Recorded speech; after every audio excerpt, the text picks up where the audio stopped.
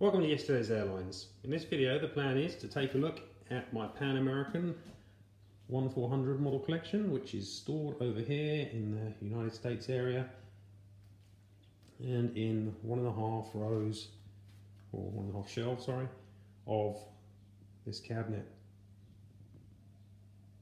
First part of the Pan Am collection represents from the 1940s to the mid 60s.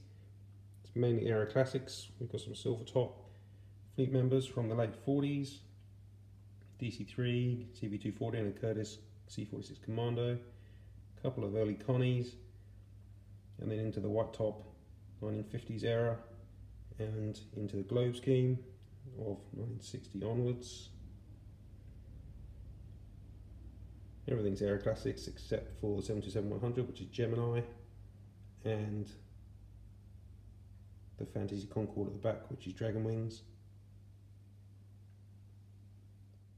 Moving down to the second shelf, we're entering into the 1970s, where Pan American became Pan Am.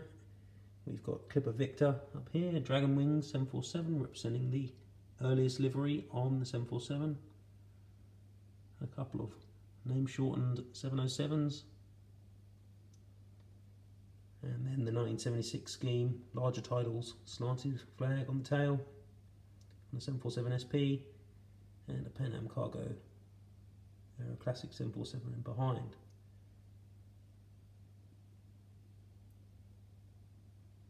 As we move to the right, we're entering to the close of the 70s and the early 80s as Pan Am ill-advisedly took over National. We've got an ex-National DC-10 and quite a recent release, Gemini 727-200. Through the 1980s, we've got another pair of ex-National aircraft, a 727-100 and a DC-10 in the white belly version of the Pan Am livery. And moving back into the 70s, behind them we have a short TriStar 500, that's Dragon Wings.